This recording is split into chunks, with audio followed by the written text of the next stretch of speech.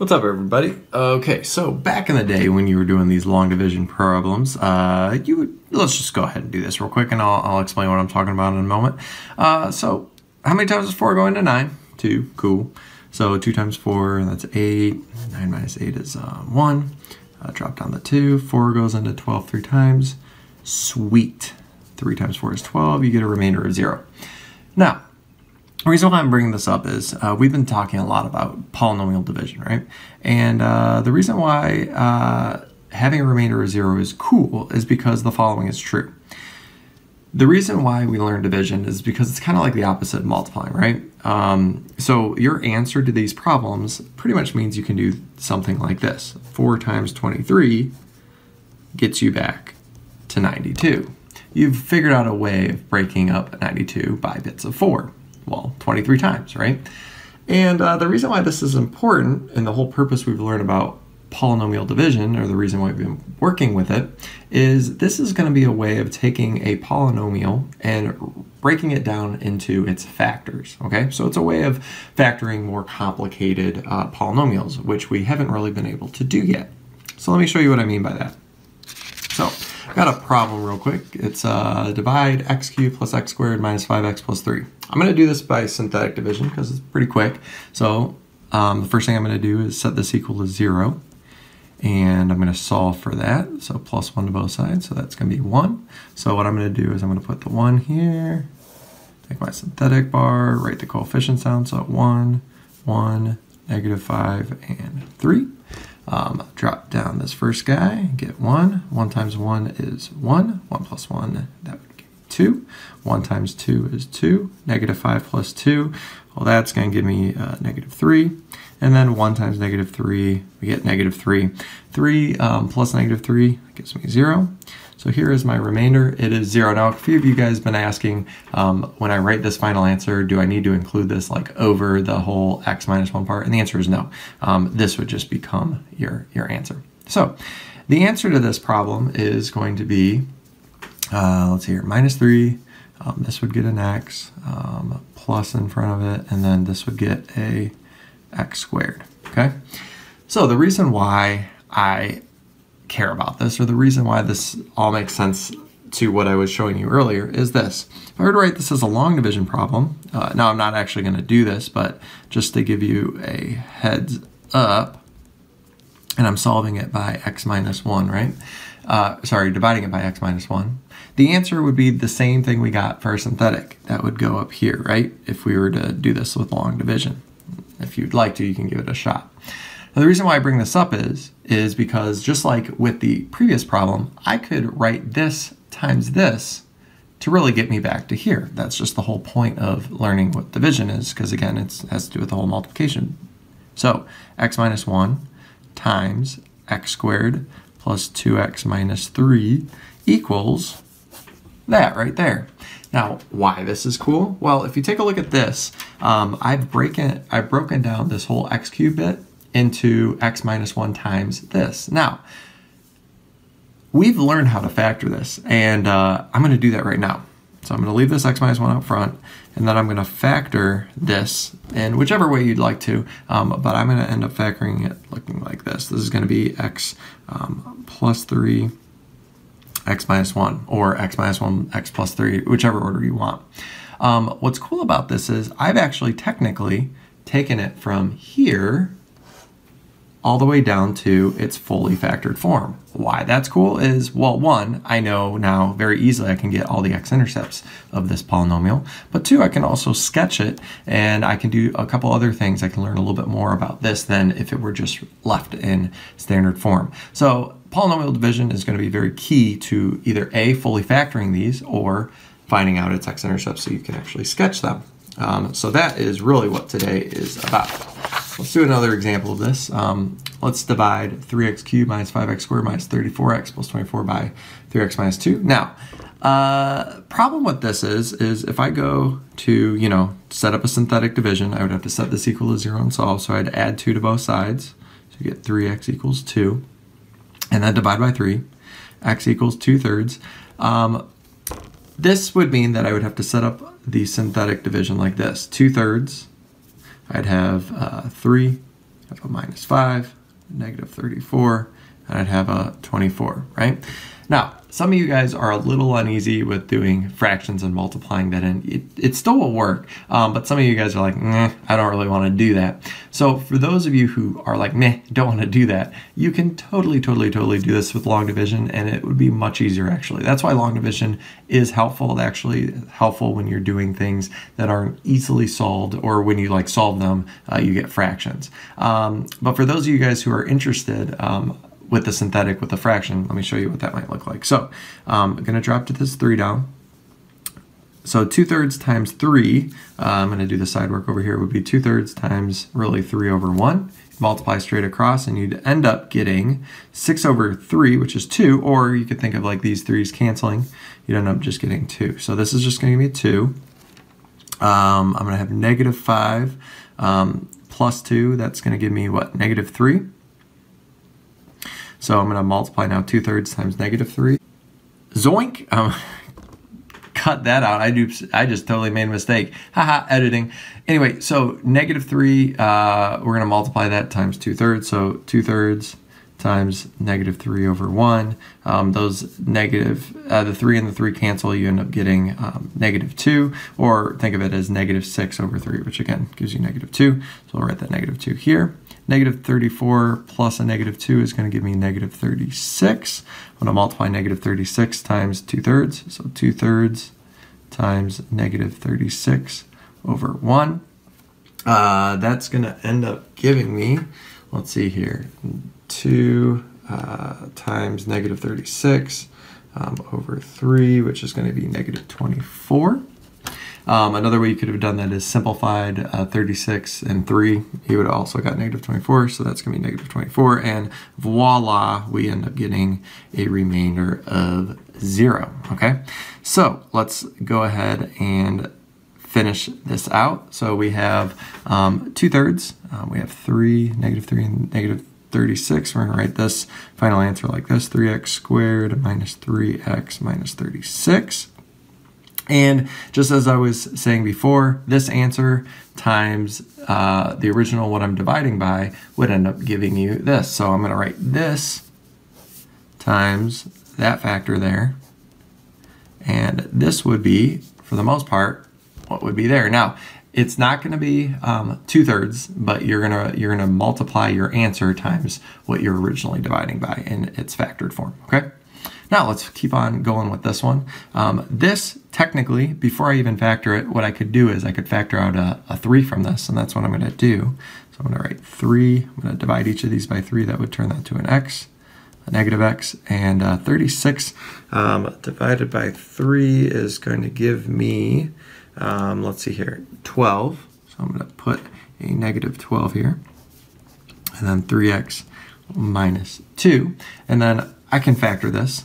So it's going to go like this. Let's see here. We got, I think this is going to be x minus 4, and then x plus 3. That would be that part factored. And then 3x minus 2. So this would be the fully factored version of this original polynomial. So, wow, there you go. So, again, not so bad to do. Now, you might be wondering, for the last couple times, what I've been doing is just kind of dividing by whatever I've given you. And that's going to be a little bit problematic when I say, hey, fully factor something like this, but I don't tell you what to divide by. So the next thing that you're going to need to learn is kind of limiting your options.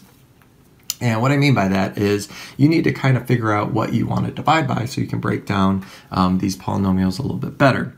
To learn how to better do this, I want you to think about it for a second. And think about when you factor something like this.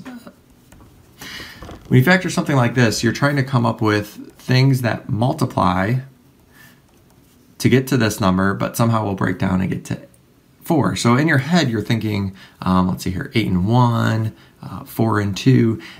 All of these numbers are what are known as factors of this 8.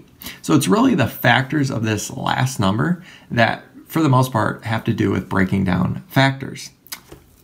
Similarly, if I had a number like, for example, 3x plus 4x minus, 4, and I said factor that, these numbers will play a role in the factoring. So like the factors of this, so for instance, like 1 is a 1 and 4, or 2 and 2, right? These are ways of breaking down 4. But at the same time, we're eventually going to have to break this down because, again, it's going to either be 3x or something like that. There's going to be some other things that we have to think about too. We have to think about the factors of 3.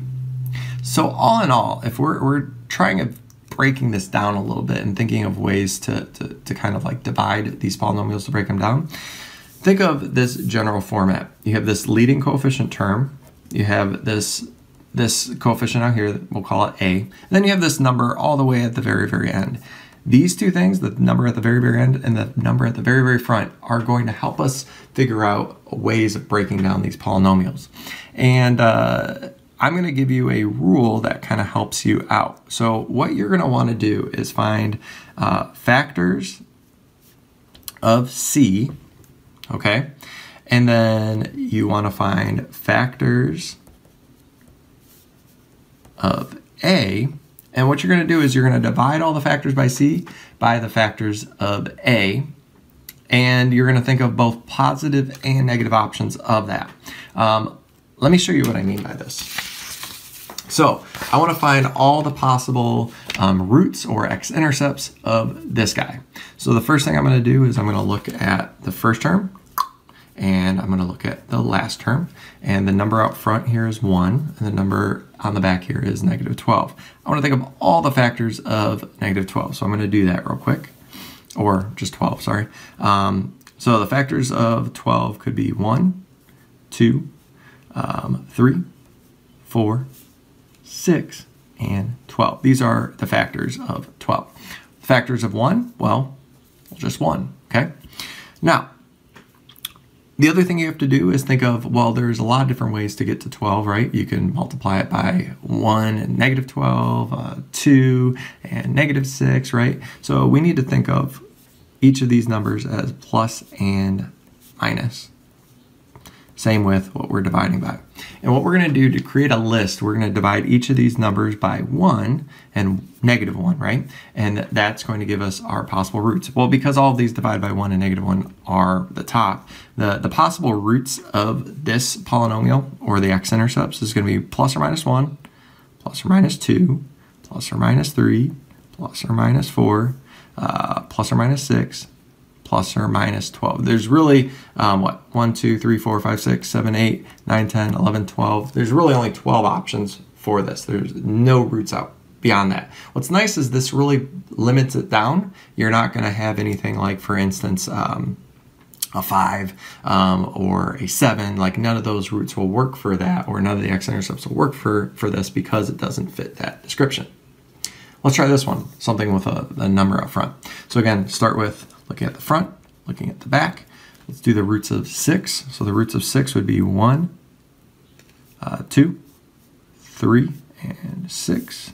Or, sorry, not the roots, but the factors of 6.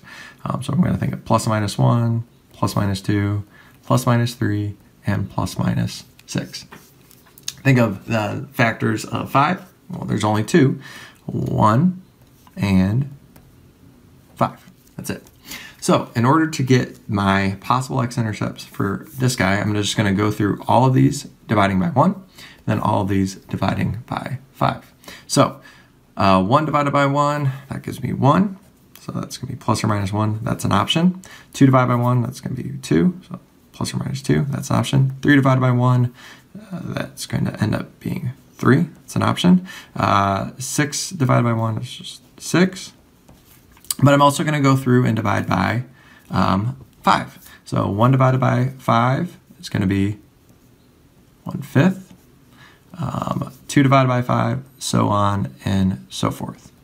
And I'm going to keep going, so plus minus 3/5 and plus minus 6/5. Okay, so these would be all my potential x-intercepts of this particular polynomial.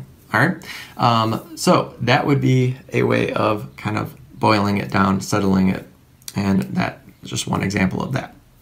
Okay, so let's put this all together and do one final problem for today. I know this video is getting a little long here, so I'm going to try to hurry up.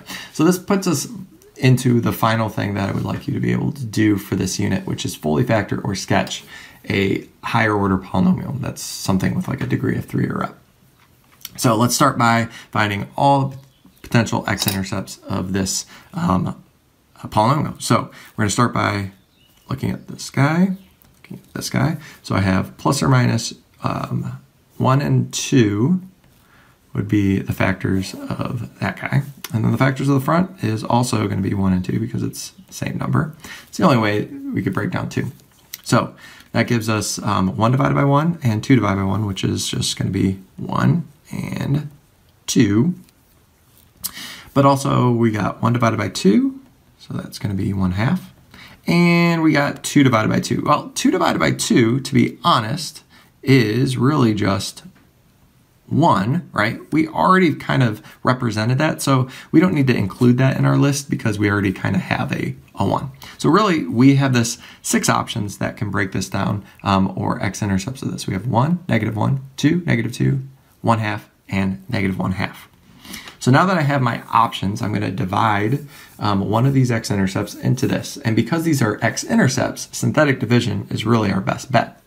So I'm going to start by picking one of these from random. Not all of these will work, so you kind of have to go until you have gotten one to work. So let's start with just 1. Let's try 1 real quick. So x-intercept of 1, we're going to put the coefficients of this in, and let's see what we get.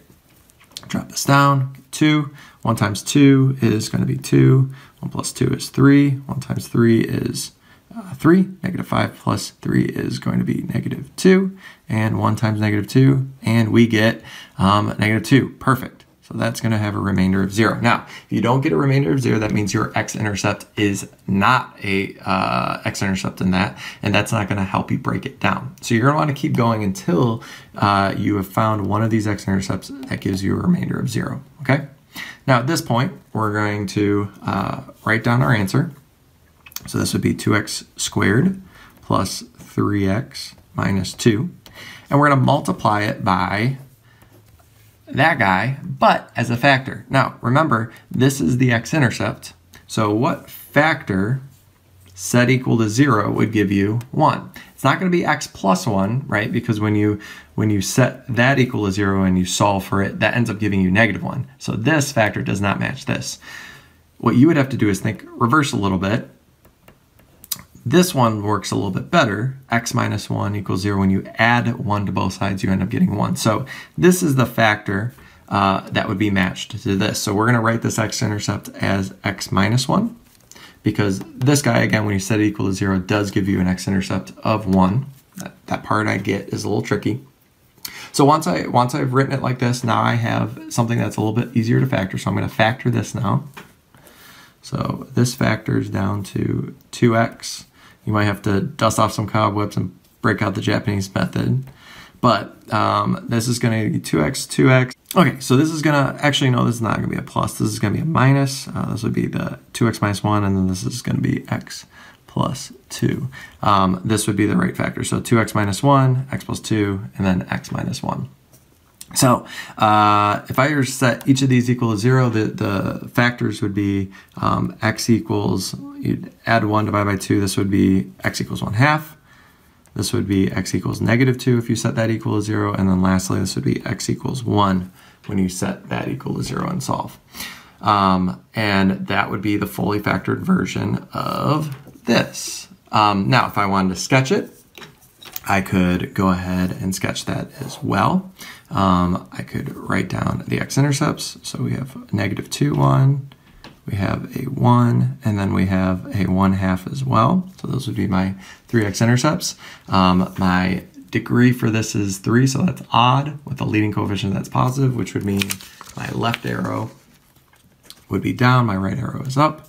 And then from there, we could do what we were doing before, which is just connecting the arrows, and then that would be a sketch version of that polynomial. So putting this all together, I know this is a lot for today, so we're going to break this into 2 seconds. This is just the first day of it. We're going to have some more examples next time, but the next 2 assignments are going to be really focused on this. So fully factoring polynomials, as well as eventually being able to sketch these as well. So if you guys have any additional questions, office hours are from 1 to 2. You guys have a wonderful day. Talk to you later. Bye.